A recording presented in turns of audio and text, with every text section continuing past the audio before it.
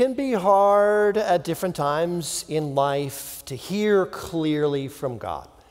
And I'm sure you've been there. If you know the Lord, you've known seasons where it was really easy to know, I know exactly what God wants me to do. And other times, it's difficult. It's difficult to know exactly what God wants me to do, or even if I should be waiting to hear from God, or if God's already said what he wants me to do and I need to go ahead and go. God, am I waiting? Am I going? There's a very famous passage in the book of Joshua where Joshua is supposed to go and attack the city of Jericho, right? And he gets on his face and he prays, and the angel of the Lord appears to Joshua and he says, what are you doing on your face praying? Get up and go. And it's like, so you don't want me to pray? It's confusing sometimes. We're just human beings. Well, I'm only a human being. Maybe you got some special juice imparted to you that makes you superhuman. For me, I'm just Jonathan. And so there are times when I'm wanting and waiting to hear from the Lord, and I'm waiting and I'm waiting, and should I be waiting? Here we are in the middle of a series where I am waiting to hear from the Lord. I am waiting to hear from the Lord. And I hope that you are waiting to hear from the Lord. Because we, as a church, need to hear from the Lord. And so maybe you feel like God has already spoken to you. And you're ready to go. You're ready to move. As a church family, you're saying to yourself, hey, I've read through this booklet, or I've been at a part of a discussion forum. I'm good to go. Let's go. Or maybe you showed up yesterday to the Fall Festival and you saw all those families and kids come through and you're like, wow, if this is what God is inviting us into, then this is what I want to be a part of. But maybe you're sitting and you're thinking, I have questions about the planting season vision. I have questions about planting season vision key number 1, which I spoke on last Sunday. If you weren't here last Sunday, you should go and check out the message where I unpack that planting key number 1 involves each of us individually making an affirmation. I want Christ to be formed in me. Rory's baptism earlier today was a demonstration of his faith, his willingness to say, I'm going to do something that God has called me to do, and I'm going to do it in front of everybody where everybody can kind of see, so that everybody will know I'm with Jesus. That's what baptism is. It's that public affirmation of what God has done privately in our hearts. Well, what I want to do today, and this was sort of what I promised last week, because many of you filled out a survey at the end of last week's message, where you had an opportunity to share some feedback and also to ask some questions. And so I'm going to address those questions during our time this morning. And thank you, lovely assistant, Allison, who's my wife, just so you know. Yeah. Anyway, but we're also going to unpack another text of Scripture. Unpack another very brief text of Scripture, which is another way of looking at planting key number 1. Last week was that Christ be formed. And this is a vision statement. Paul made a vision statement to the Galatian churches when he said, I am in the pains of labor again, that Christ be formed in you. He's saying, I'm working right now in the hope and in the prayer that something's going to happen in the future. And that the something is that Christ be formed in you. This is a vision statement. Today's text is also a vision statement, and this one is made by the Lord Jesus, recorded for us a total of 7 times in the book of Revelation. Jesus says this statement 7 times in the book of Revelation. And you know 7 is an important number to God, right? It's an important number in Scripture, and it's an important number in the book of Revelation. Somebody tell me, what does 7 sometimes signify in Scripture? Perfection. Yes, you raised your hand. What were you going to say, John Robert? Okay, you got it right then too. Good. Yes. So perfection, completion, no longer anything remaining undone. Remember, God created the world in 6 days, and on the 7th he rested, signifying done. I'm done creating. No more creation needs to be done. And so here we are in the book of Revelation, and I'm going to take just one of the 7 times, but it's the same thing all 7 times. All 7 times he says it. It's the same thing. You can turn in your Bible, if you like, to Revelation chapter 2, verse 7, if you want to see this short little verse, little snippet. Or you can look in, if your Bible's like mine, it's got little sections here in chapters 2 and chapter 3, where there's 7 letters written by John the Apostle, dictated to him by Jesus himself. So if you've got one of those red letter Bibles, there's red all over the page here in chapter 2 and chapter 3. Jesus himself dictating a letter to 7 different churches. And in order for us to hear clearly today, I'm going to invite you, if you would, to please join me in prayer. God, I know everybody in here has physical ears. This would be a pretty misguided, ill-fated effort on my part if the folks here couldn't physically hear. But my prayer is that, Lord Jesus, you would grant us ears of faith to hear your Spirit speaking to us, each of us and all of us, able, willing to hear you speak.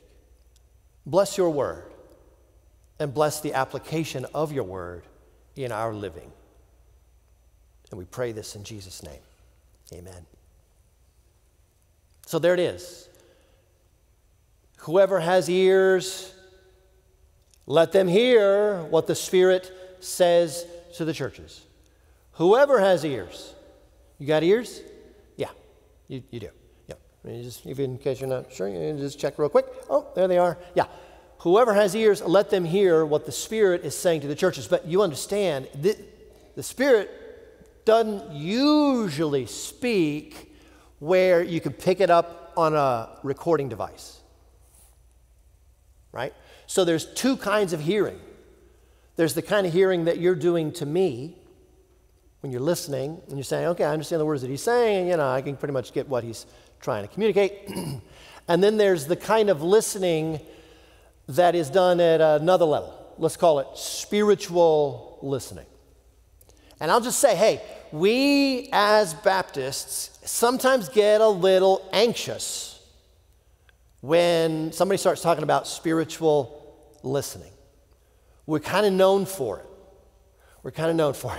And so sometimes as Baptists, when the preacher says, hey, listen to the Spirit, people go, now what are you trying to say, preacher? Well, what I'm hoping that you will hear is not just the words that I am saying, but that you will hear the third person of the Trinity, the Holy Spirit of the living God, the one who was there at creation, the scriptures say, fluttering over the waters when God said, let there be, and creation went boom. That you will hear that same divine person speaking in your heart. You say, I don't understand. What does that even look like? You know what? He's God. I'm not. I can tell you the scripture does warn that occasionally other spirits speak. That's why John says, test the spirits to see if they be from God. There's only one Holy Spirit and a lot of pretenders. I am not God. I speak for him, but he's God. He can speak for himself. And so what Jesus is saying is, if you've got ears, listen.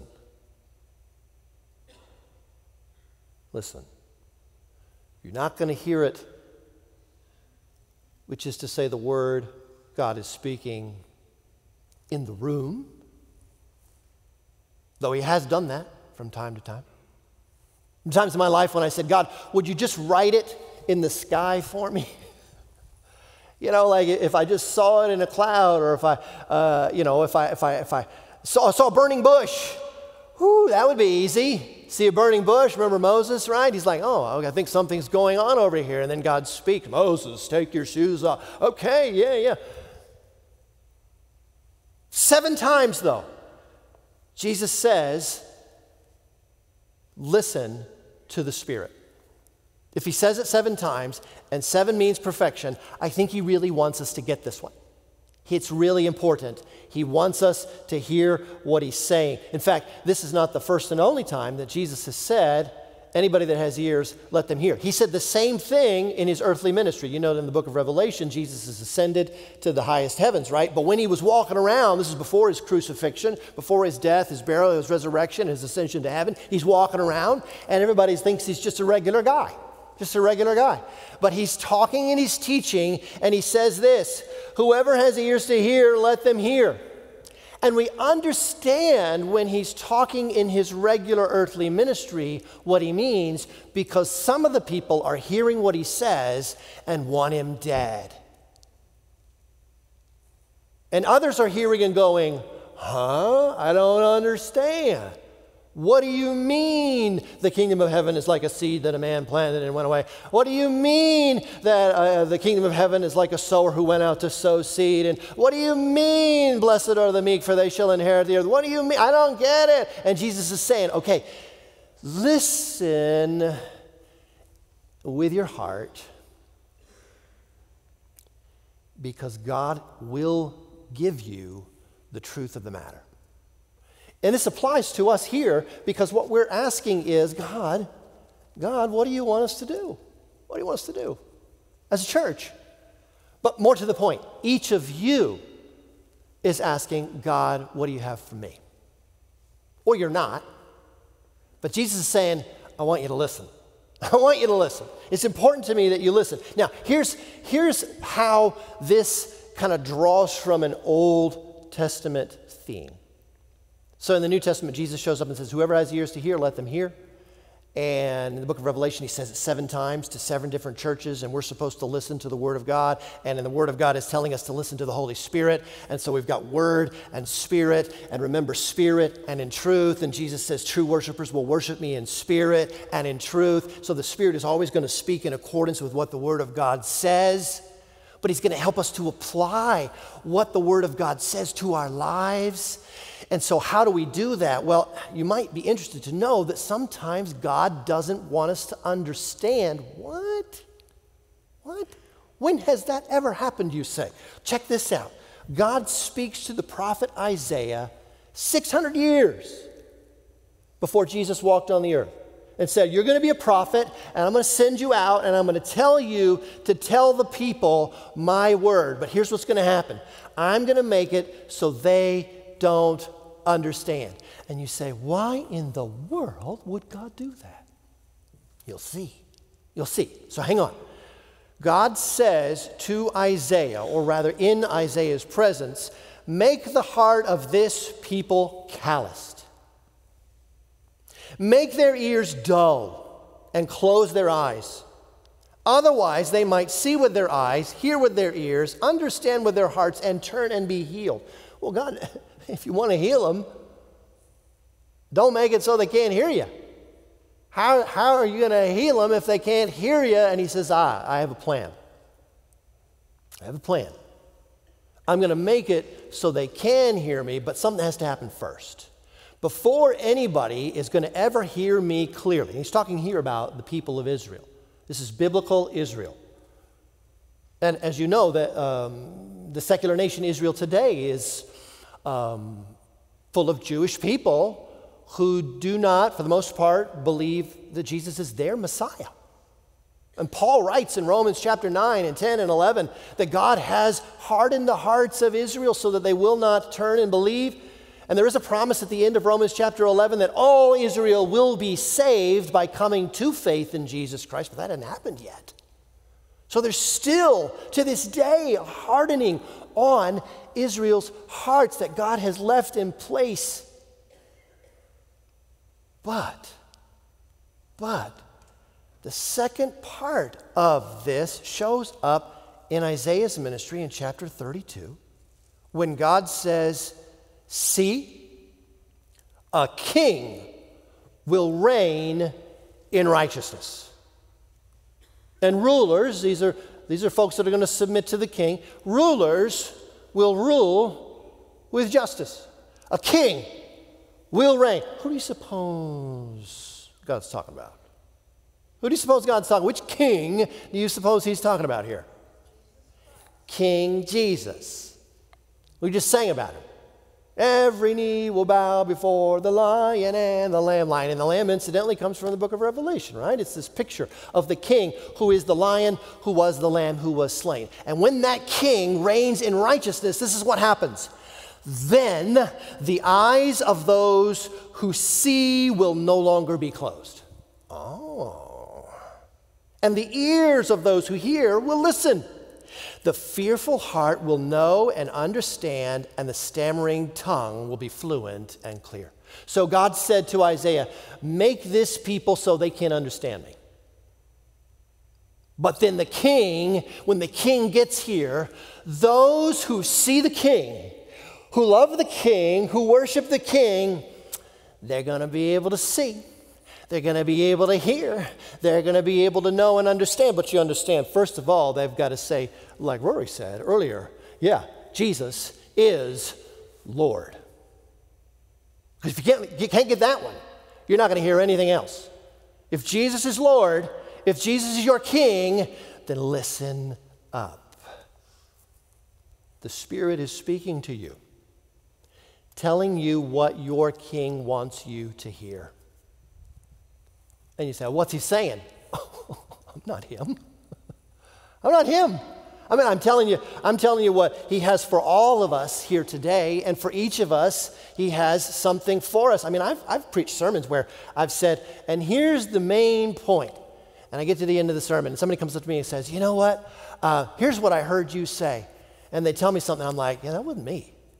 I mean, that was great. What you just said was beautiful. I mean, that was amazing. I didn't say that.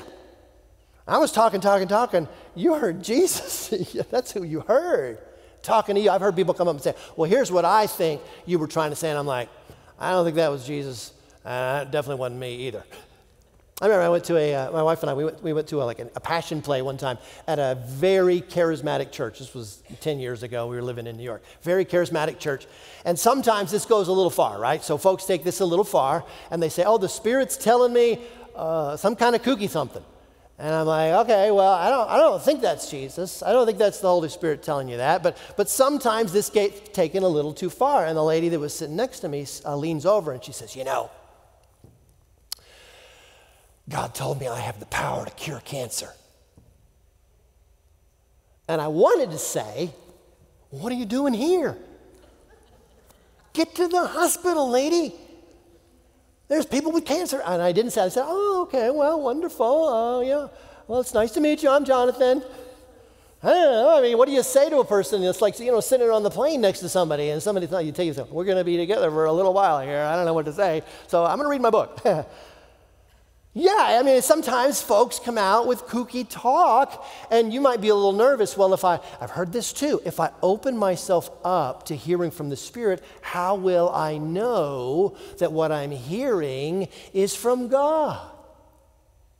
To which I replied, do you think God is so sloppy and so, let's say, kooky that he's not going to give you the guidance you need through other people, through his word, through his Spirit confirming his word to you? Do you think that God is going to just drop a rock in your spiritual pond and then be like, hey, let's see how they figure this one out? No, he's not. I mean, God's ways are not our ways. God is mysterious. But let's say it this way. He gives us what we need. He gives us what we need. And if you as a believer are nervous that, well, some other spirit might speak, and so, no, I'm going to just close my eyes and cover my ears, and no. That's giving the devil more credit and more power than he really has. Greater is he who is in you than he who is in the world. And so if you're ever confused, the scripture says, test the spirits to see if they be from God.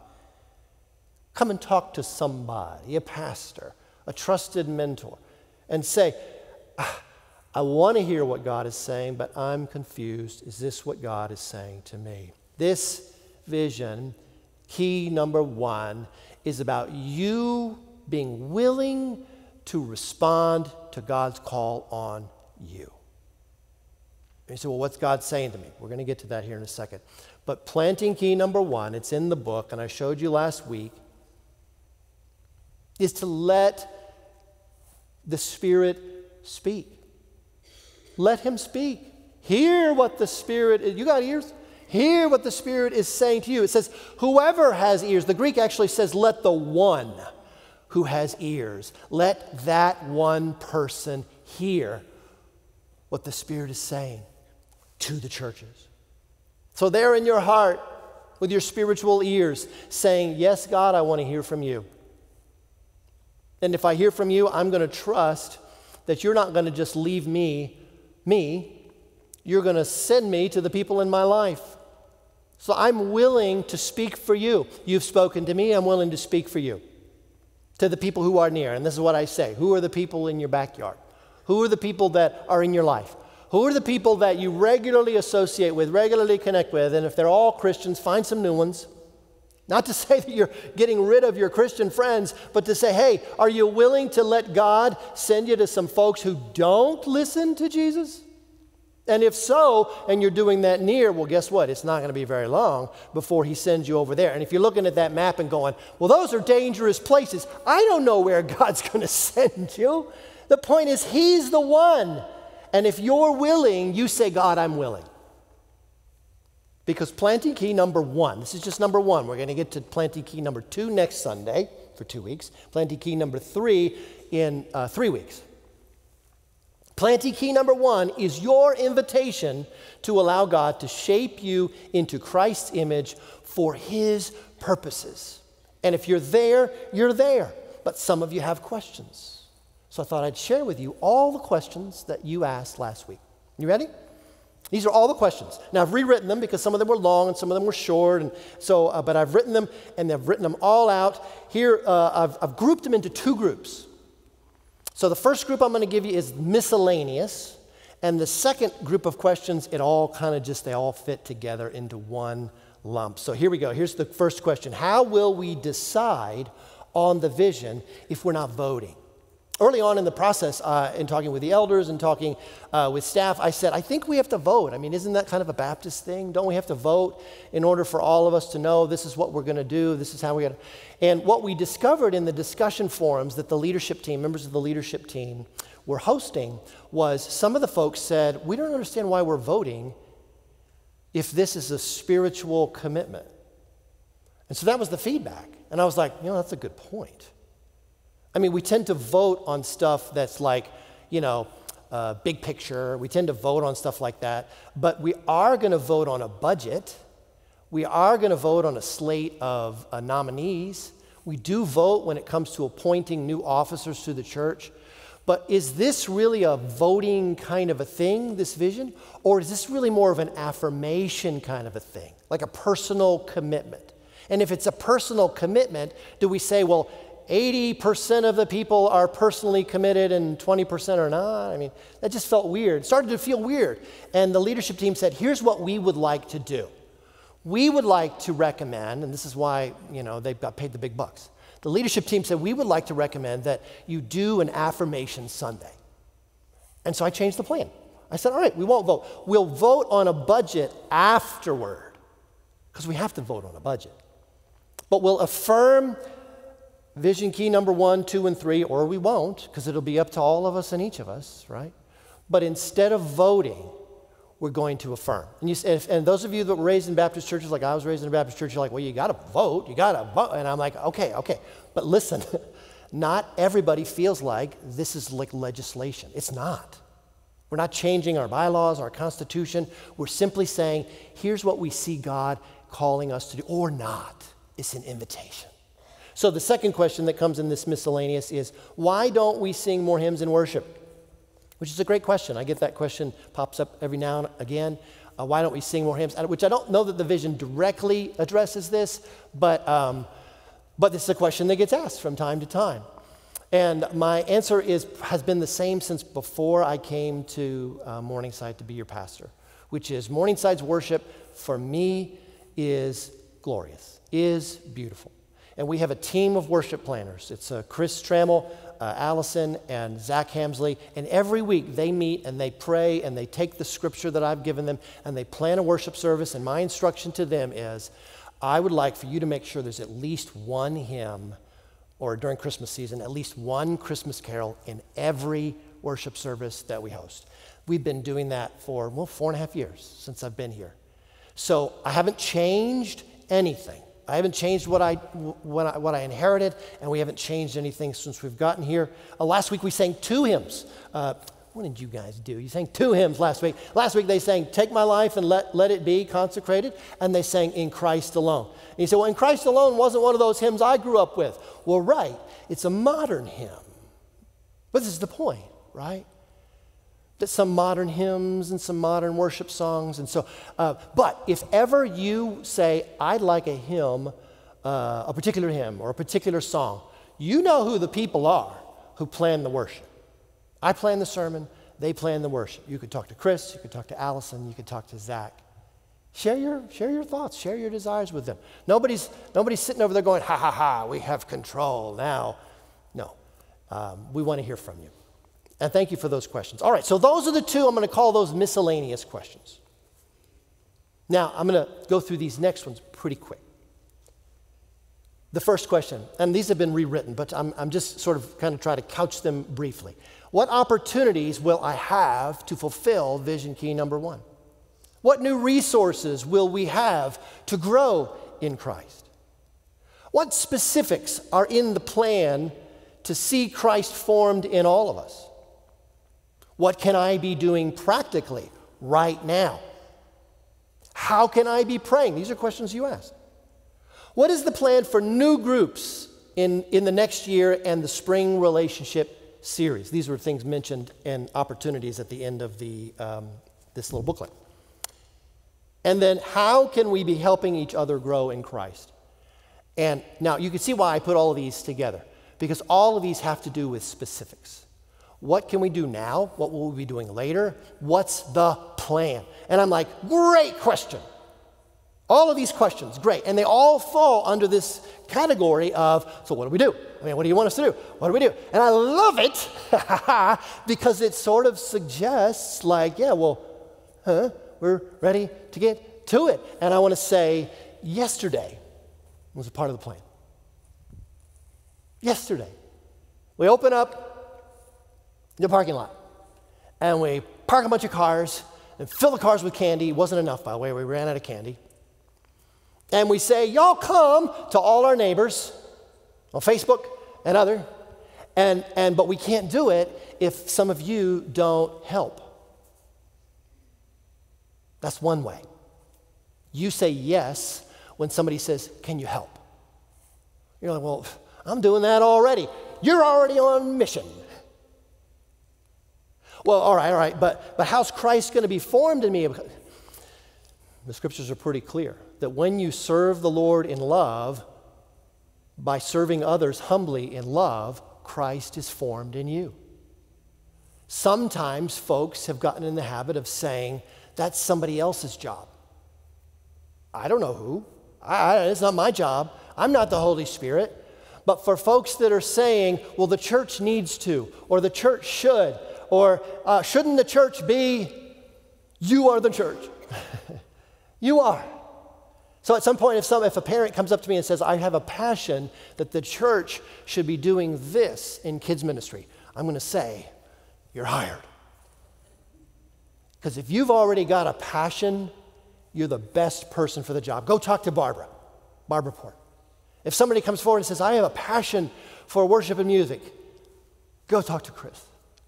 I have a passion, I have a desire, I have a hope, I have a whatever. Okay, I suspect you're listening to the Holy Spirit speaking to you. You just assumed he was talking to somebody else. that it was somebody else's job. He was just letting you in on the fact, hey, you need to tell somebody that somebody's job is to do something I'm telling you to do. All I'm saying is, what opportunities will I have to fulfill vision key number 1? You have an opportunity right here and right now to say, Spirit, speak to me. And the next time something comes up on our calendar, and the next time we're saying, hey, we're going to move into our neighborhood and do this or that. Or the next time we start a new class, and I think one of Alice's classes was posted up here, and Alice is leading a new class. You say, I'm a woman, and they're doing a woman's Bible study. I'm signing up. Or the next time your Bible fellowship class says, hey, we're collecting an offering for this group of people over here or for this need over here. You go, okay, I'm in.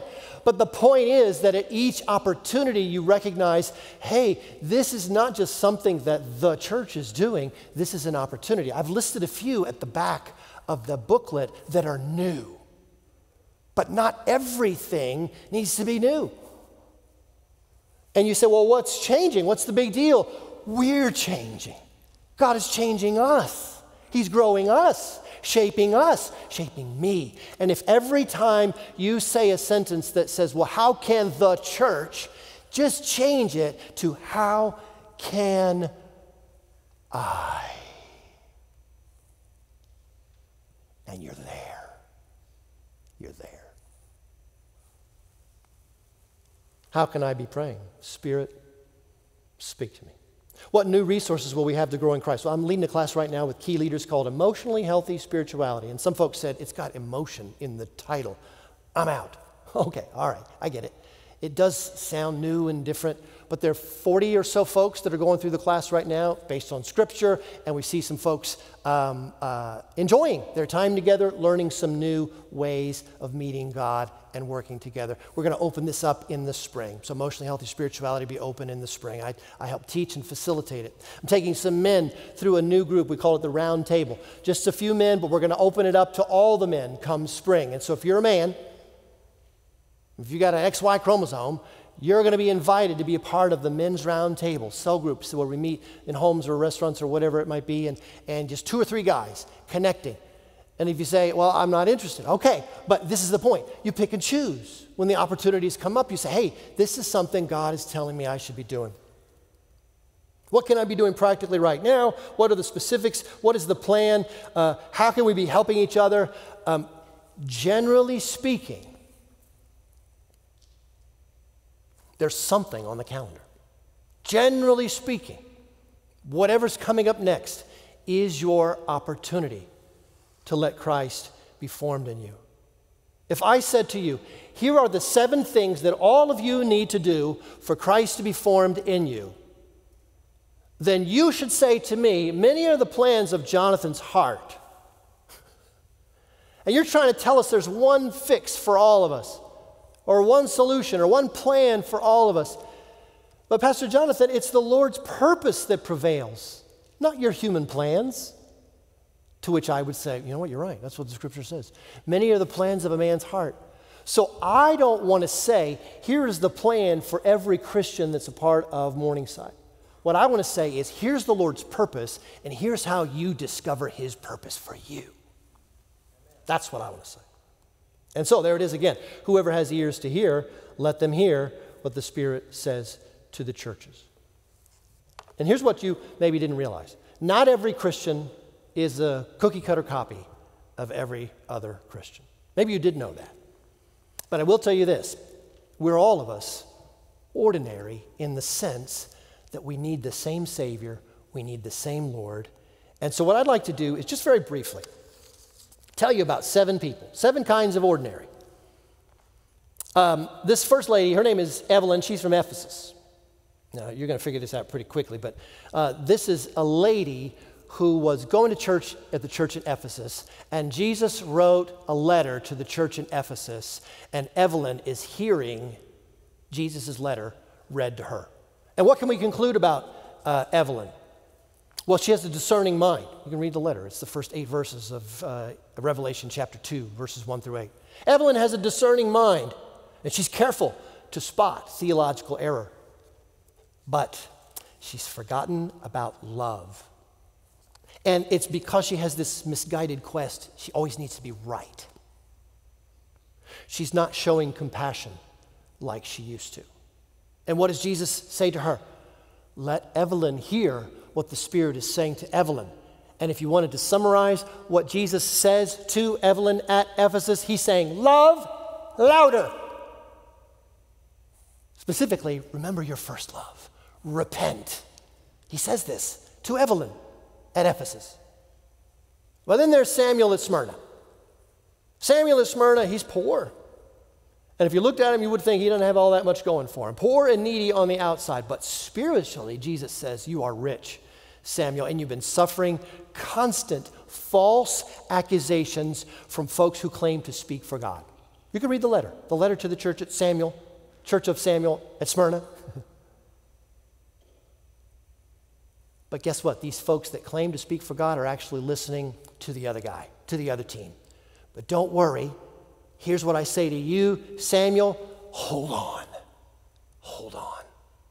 Well, then there's Patrick at Pergamum. Patrick at Pergamum. He's struggling under temptation.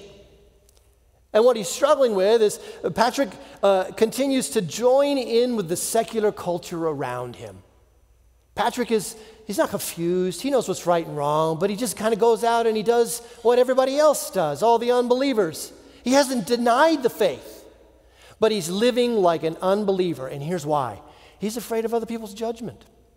He's afraid other people will judge him and be like, oh, you're one of those holy rollers. So he just joins in to get along. And here's what Jesus says to Patrick at Pergamum: clean it up. Specifically, repent. Then there's Thelma Lou at Thyatira. Thelma Lou. By the way, I tried to choose names of people I don't know. Thelma Lou, I don't know anybody named Thelma Lou. You may know somebody named Thelma Lou. I'm not talking about her. I'm talking about Thelma Lou at Thyatira. And here's Thelma Lou at Thyatira. She's a strong believer in many ways. But she has a close friend named Jezebel. Come on now. That was a good one. Jezebel. Jezebel. Yeah, this is the jokes, folks. All right, come on. She has a close friend named Jezebel. And Jezebel is a really negative influence on Thelma Lou. And if Jezebel is going to get judged, Jesus says, I'm coming for her, and it's not going to be pretty. Thelma Lou, you better clear out. Sorry, I'm talking a little bit like I'm from around here. Yes, okay, so Thelma Lou had better watch out. That's what Jesus says to Thyatira. Thelma Lou at Thyatira, watch out. Stanley at Sardis, he's a good man, but he's living in the glory days when his faith was vibrant and strong, and now his reputation does not match up with his current relationship with Jesus. He's grown spiritually lazy. And what does Jesus say to Stanley at Sardis? Wake up! It's not going to go well for you if you don't wake up. Then there's Fiona at Philadelphia. Fiona at Philadelphia is a little bit like Samuel at Smyrna, in that Jesus doesn't have anything negative to say about Fiona at Philadelphia. Because you see, even though Fiona is ordinary in her own eyes, she's extraordinary in Jesus' eyes. She stands out to Jesus. Even though for the rest of us, we don't know anything much about Fiona because she's just a regular, ordinary Christian. But for Jesus, her faith is real, unlike many of the others around her. And she shines brightly for God. That's Fiona at Philadelphia. And Jesus says to Fiona, keep it up. Keep it up.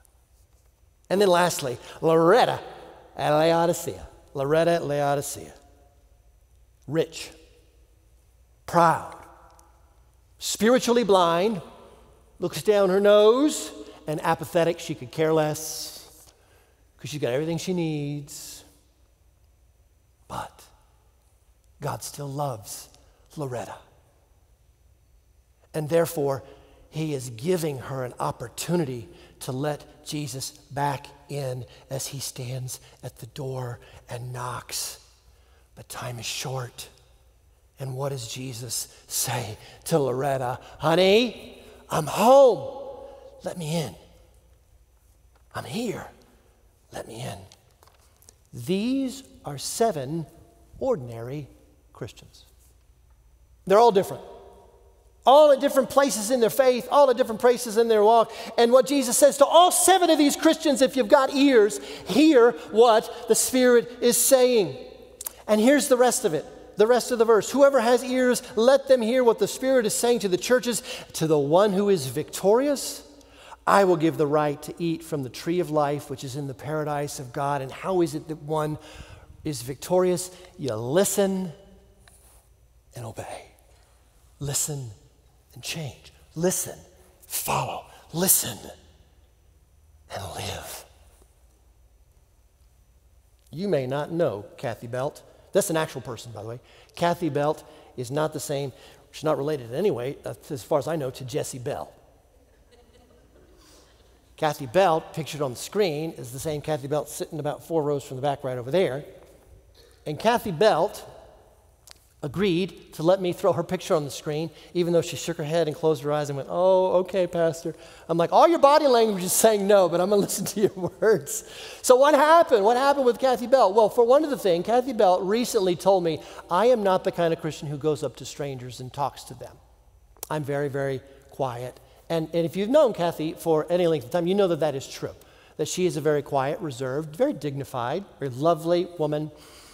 But she's, fairly reserved. But recently, a new person came into the church by the name of Pamela Thorning, and Kathy Bell just did what she'd never done before. She walked right up to Pamela and said, "Hey, I'm Kathy, and could I introduce you to some new folks in the church?" And I think Kathy was a little bit stunned by this, but God wasn't done. You see, at our Reach and Go discussion forum, which was just about 3 or 4 weeks ago, Kathy Belt came along with 50 or 60 other individuals to hear about our plan for outreach and our plan for missions.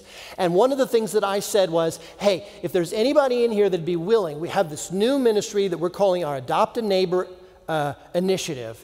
And there's an app that we're going to be using to help guide our actions to reach neighbors, the people at their point of greatest need, so that we can make sure that we're connecting with the people in our community. And so I'd love it if you guys would pray and ask the Lord. And maybe there's somebody here that the Lord would prompt. But we'll see. I said, if not, I may come knocking. And so now fast forward to this past week. Kathy called Julianne, our Connecting Ministry Director, and Julianne reported to me that Kathy Belt said, "God will not leave me alone on this. God just won't leave me alone. I can't get it out of my head. He's been tapping me on the shoulder, telling me, I want you to do that, I want you to do that, and here I am going, what do you mean, me?" She said, "But I'm calling you. Would you pray for me?" And Julianne says, "Yeah, why don't you take the weekend, and we'll talk again on Monday." And on Monday, Kathy Belt called back again and said, "I'm in." And how did that happen? I didn't ask Kathy Belt to do anything. I didn't have a plan, a 4-point plan that said, and Kathy Belt needs to lead it, otherwise we can't do it. I just said, I believe this is what God wants us to do. Hey, would you all pray about this? And she did, and here we are. That's the plan. That everyone who has ears would hear what the Spirit is saying to them. And here's the finish of this message. If you are ready to let the Spirit speak Christ's purposes, your King's purposes for you, then you are ready to affirm Vision Key number 1. You're there.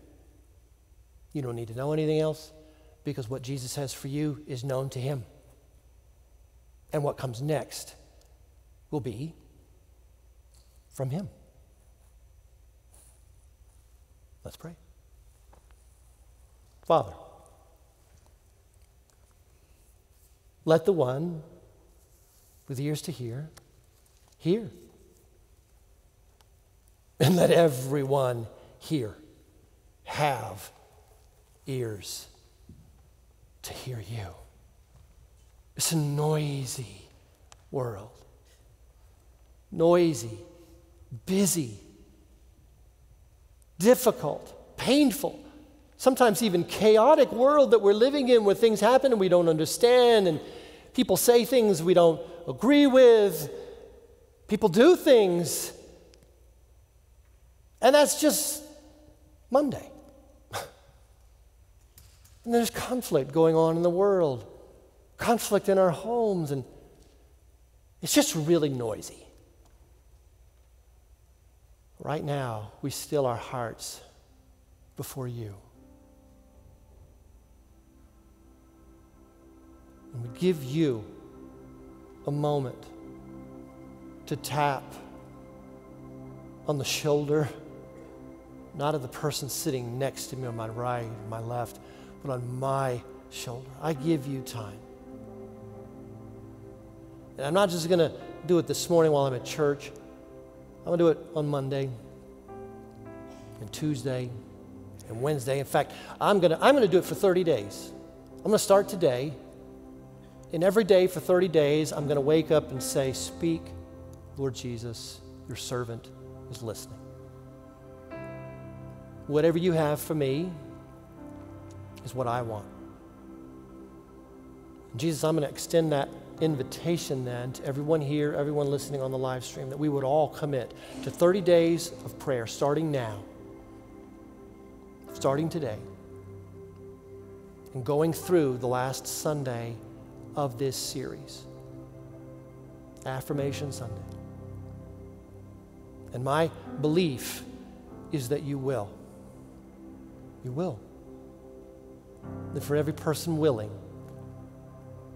every person open, whether right now they are believing, trusting in Jesus or not, if they're willing to listen to your voice, you will speak. And we pray this in Christ's name. Amen.